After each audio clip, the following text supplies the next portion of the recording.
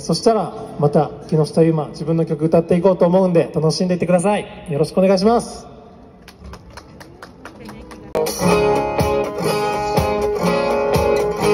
どうしようかな。パン、いやパンパンにしよう。疲れるけど。じゃあ小田急ランデブで好きでください。笑う人、眠る人、不機嫌そうなサラリーマン、遅延した小田急線、ちょっぴり座って見渡した、ガタンゴトン揺れながら、ガタンゴトン続いていく、だんだんもう眠くなる。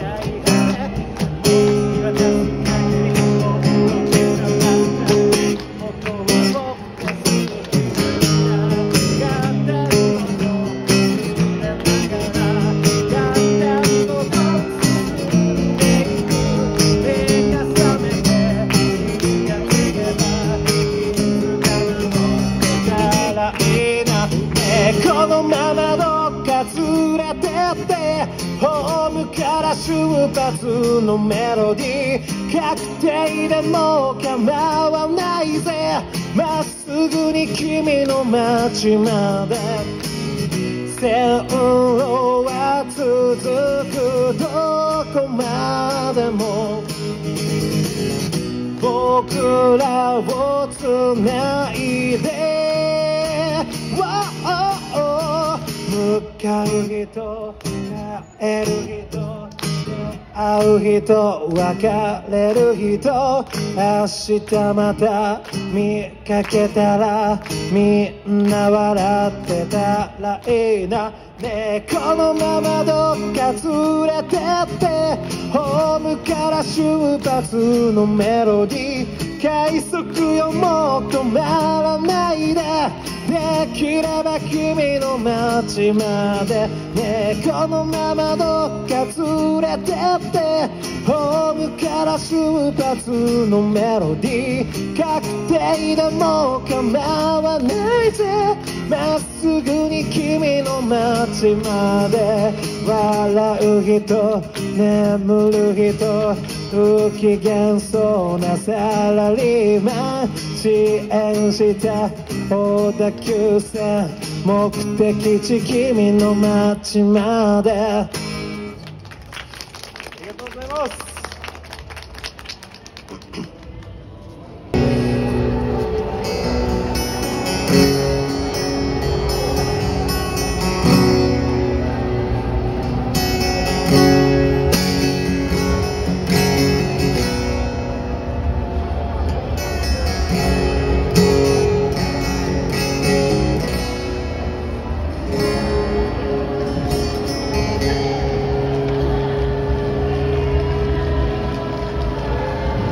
歌っちゃおう。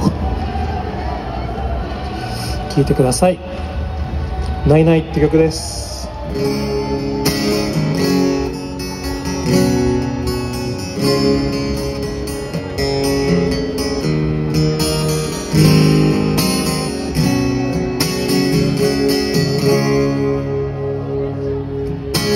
何もないところで転ぶ僕が坂道を歩けるわけがない、周りの目を気にして生きる僕が瞳を歩けるわけがない、しょうもない人生に終止符も打てない。それでも強がるんだ。泣いてなんかない。あまた思ってもない言葉が出た。ただすりむいた傷が痛むのではない。溢れ出す涙がしょっぱいんじゃない。無傷で綺麗に生きてきたことが何よりも辛くて悲しいことなのです。暗がりでの日々が長いせいか、太陽の光は得意じゃない。気づけば街も人も匂いさえも僕のシルエットは違っていて、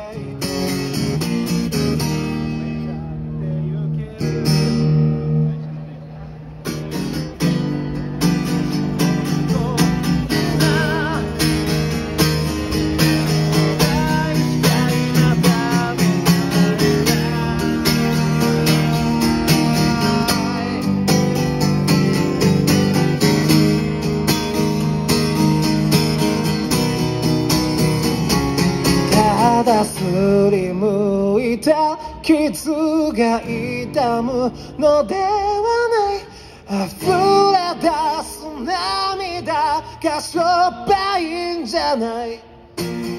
無傷で綺麗に生きてきたことが何よりも辛くて悲しい。今目に映るものが世の全てじゃない。触れられるものだけが真実じゃない。ずっとずっと眠ったままの本当の自分はこの胸のずっとずっと深くにあるのです。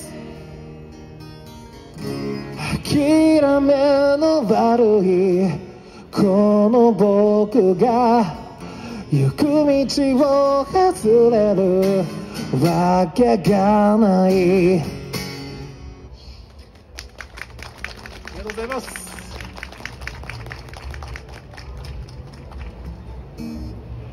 改めて初めて立ち止まってくれた皆さんも本当にありがとうございます。京都府出身のシンガーソングライター木下優真と言います。よろしくお願いします。ありがとう。そしたら残り1曲だけ歌ってまた優也くんに交代して僕は物販の方に立とうと思うんですけど、1年半前に上京してきて、それまでずっと僕は大阪に住んでて、次の曲その大阪を走ってる阪急電車っていう電車をモチーフにした自分の歌を歌おうと思います。多分この中にも関西出身の方がたくさんいらっしゃると思うんで、ちょっとでも届くように精一杯歌います。聴いてください。阪急電車。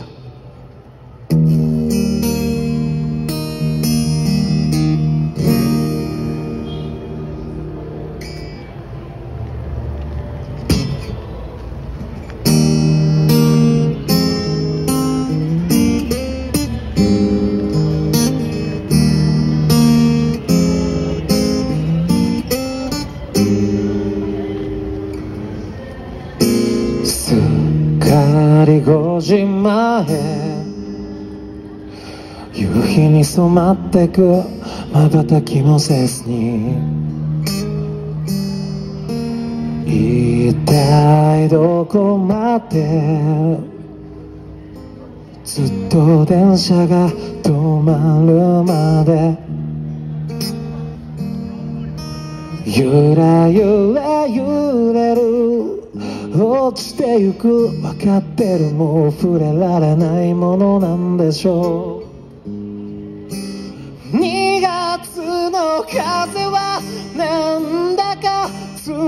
いから頬を伝う涙が熱いなどうか不安よ僕から消え去ってよこのままじゃ前が見えない見えないや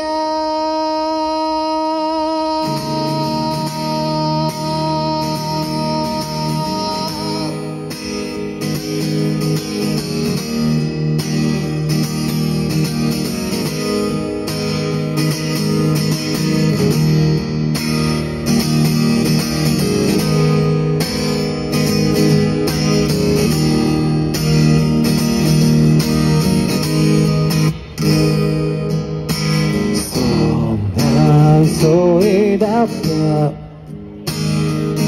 座りやしないよきっと今日も一体どこまでずっと電車が止まるまでゆらゆら進むたどってゆく帰る場所はもう決まってるはずなのに嘘はつかない読んでるなんてできないんだよ変わってゆく景色が怖いんだよどうか不安よ僕から消え去ってよこのままじゃ目が見えない見えないや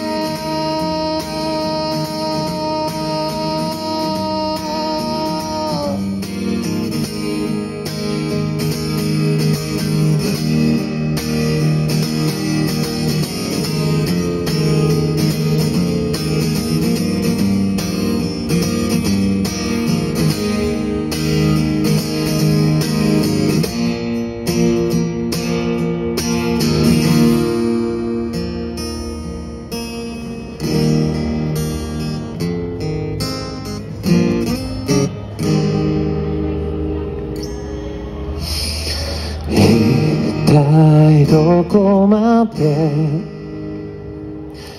ずっと電車が止まるまで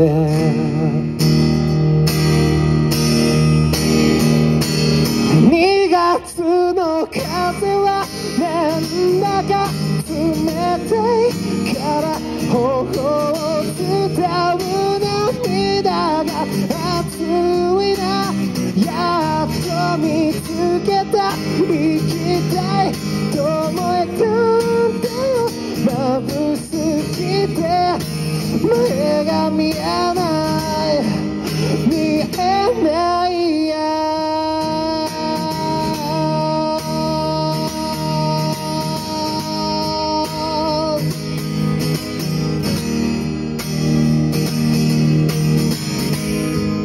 見えないや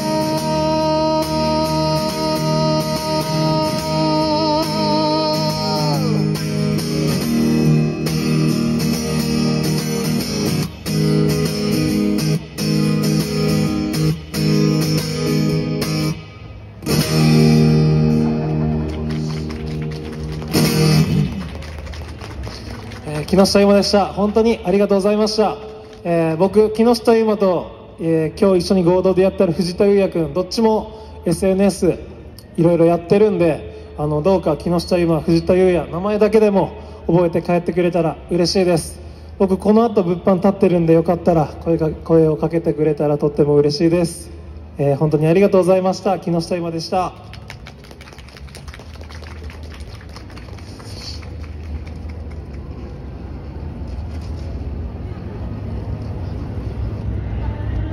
よし、じゃあ藤田と申します藤田優也です。よろしくお願いします。今日は、木下優真くんと藤田優也で合同でやらせていただいております。さっきちらっと喋ったんですけども、優真くんが僕を見つけてくれたのが2016年の10月なんですね。でめっちゃ覚えてて、でその時がもうちょっと後ぐらいにさっき言ってたグランフロントっていうところで CD くださいって言って、ほんまにこんなかっこよくなかったよもっとこうおぼこい感じの優真くんが CD くださいって言ってきて、最初に多分優真くんが買ってくれた CD の歌をやろうと思います。君がもしとびっきり美人に生まれてたら、多分幸せな僕はここにいないんでしょう。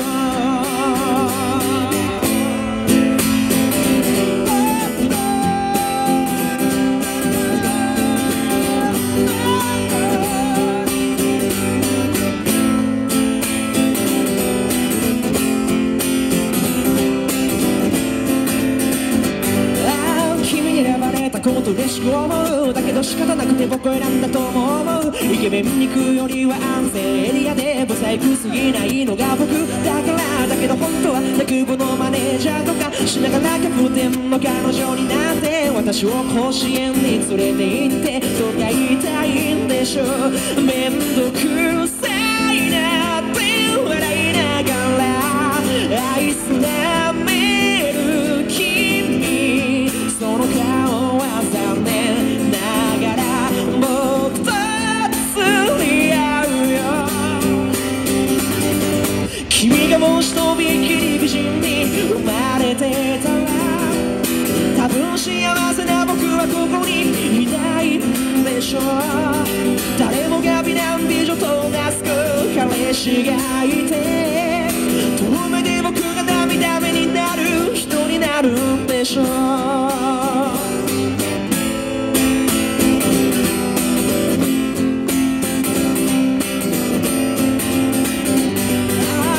だって全部同じなんでしょう。言われると違うは嘘に変わるよ。君より可愛い人は山ほどいる。だけどやっぱ君が一番可愛いんだ。これは女優アイドルの可愛いじゃなく赤ちゃんワンちゃんの可愛いでもない。そうかこれが唯一無二っていうものか今気づいたよ。失礼だなって笑いながらテレビ見てる君、その声は残念ながら耳が痛いよ。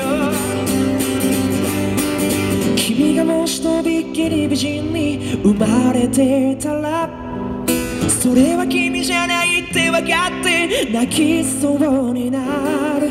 その顔その声よく眠ってよく食べてる。それが似合うしちょうどいいし好きなんだ。だけど君がもしとびっきり美人に生まれてたら、多分幸せな僕はここにいないんでしょう。誰もが皆美女となす彼氏がいて、遠目で僕が涙目になる人になるんでしょう。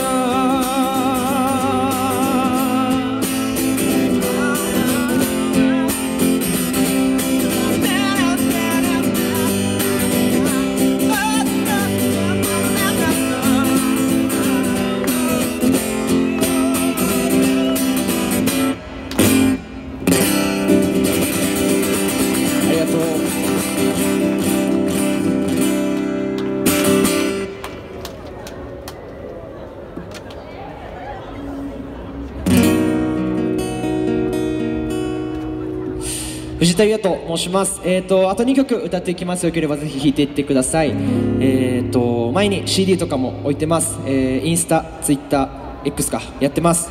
この漢字4文字で検索してもらえるとすぐに出てきますんで、よければぜひフォローの方もよろしくお願いします。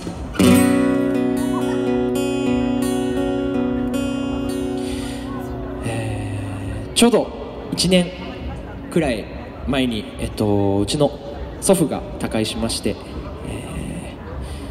ちょっとその時になんか避けることができんかったというか、この曲を書かないと次に進めんかったっていう感じがあって、その時に作った歌を歌おうと思います。しおりっていう歌を聴いてください。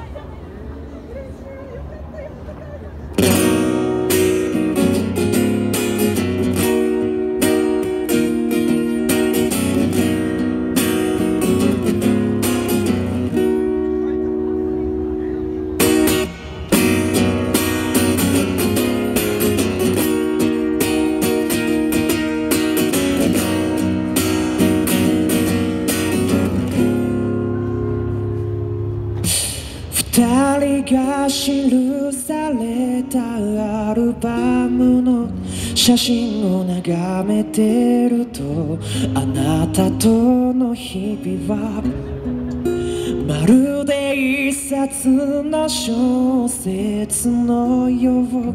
我ながらそう思うの、あなたはどう思う？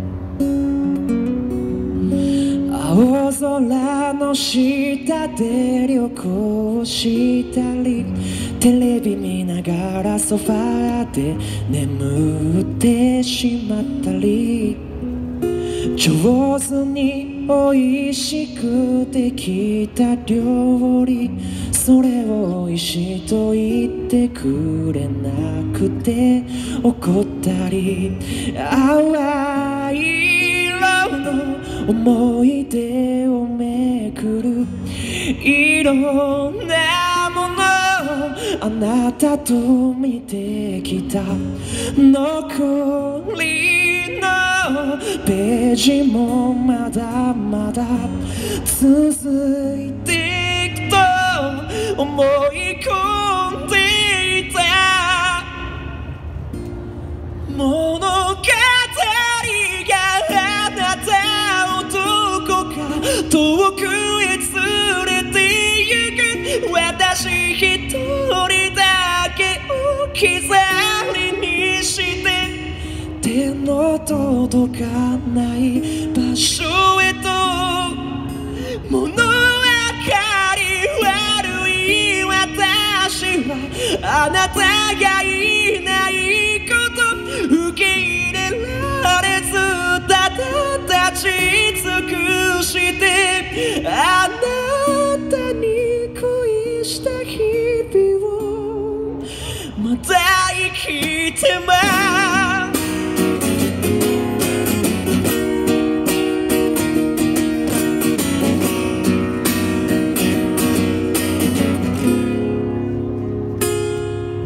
夢であればと願ってみても、あなたと過ごした日々の方が夢のようで、時の経過を示すしおりは一人になってしまったあの日に挟んだまま、あなたくれた幸せがこんなにも刻まれてるのに、ありがとうよりごめんなさいがほろほろと溢れ出してしまう。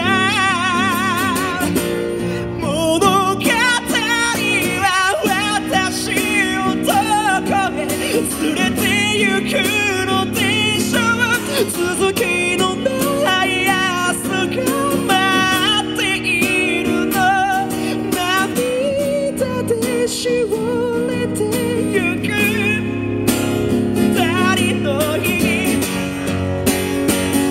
今日も空が青いよ。また旅行したかったな。シワを増やさないずっと見てたかったな。普通の日常もあなたがいなくなってから意味を持ってちゃ意味がない。物語があなたをどこか遠くへ連れて行く。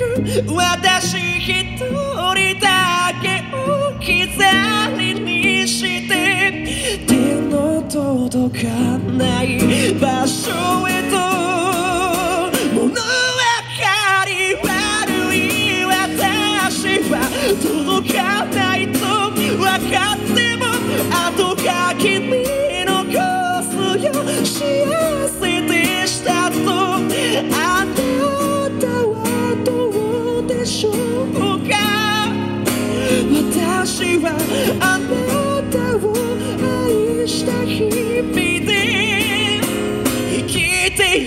行きます。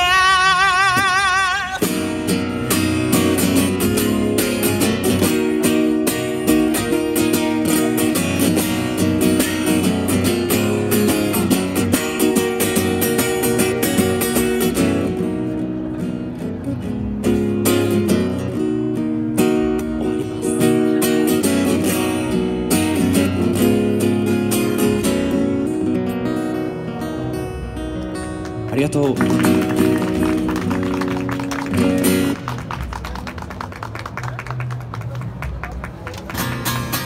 知らせだけさせてください。来年2月17日に東京でワンマンライブやります。ゆうまくんは12月の25日にワンマンライブやります。今日2人ともチケット持ってきてます。よければぜひ持って帰ってあげてください。2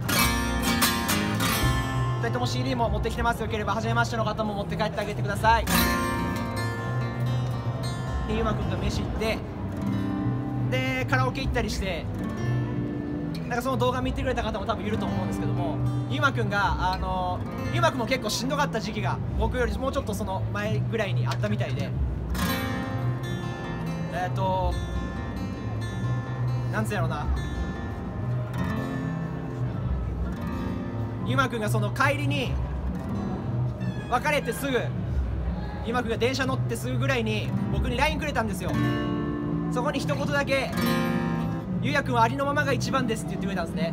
それがすごいなんかこう救われた感じがして、僕もでゆうまくんもすごい危なかった時期があったって言うんで、ちょっとこの曲はちょっとゆうまくんに送ろうと思います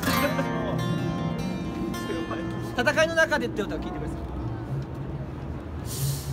い。テレビゲームで死んだら負けねえって笑ってたの覚えてる。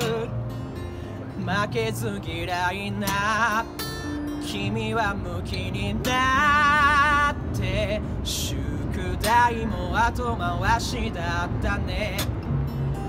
時は経って君は苦しそうに部屋で一人泣いてる。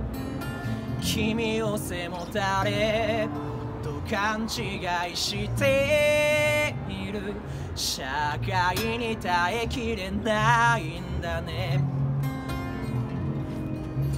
頑張って報われるならいつだって君は報われてるはず。でもそうじゃないんだろう。限界だけ見えてその先は見えなくて、時に命さえも無駄だとか思うのなら、一緒によくやってたテレビゲームでもやろう。あの日と同じように死んだら負けねえ。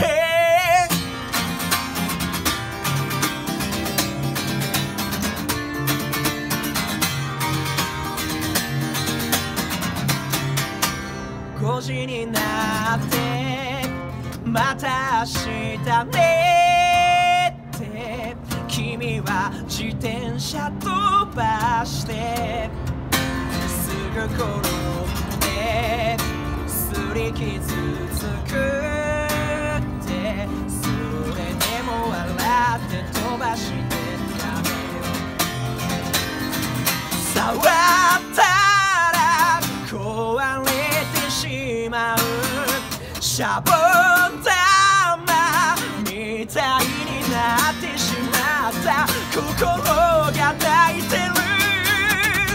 今は休めばいい。夢も忘れればいい。毎日考えてた立てたんか捨ててしまえ。無防備で何にも考えずにおやすみ。僕はずっといるよ。また明日ね。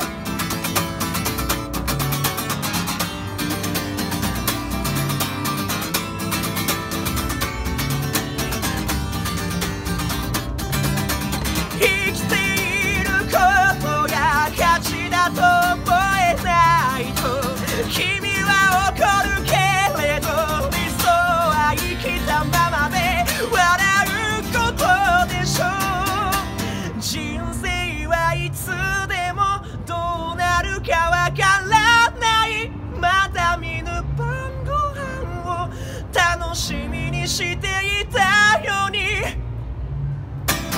ロープやビルに任す計画書は捨ててよ社会の風潮は無視していいから息の限界だけ見えてその先は見えなくて時に命さえも無駄だとか思うのなら一緒によくやってたテレビゲームでもやろ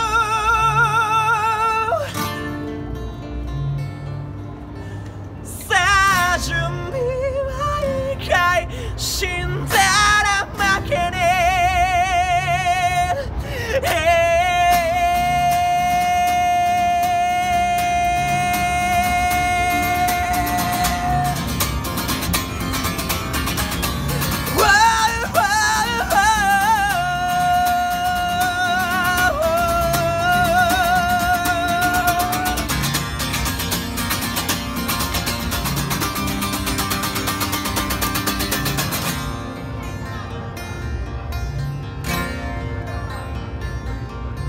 ありがとう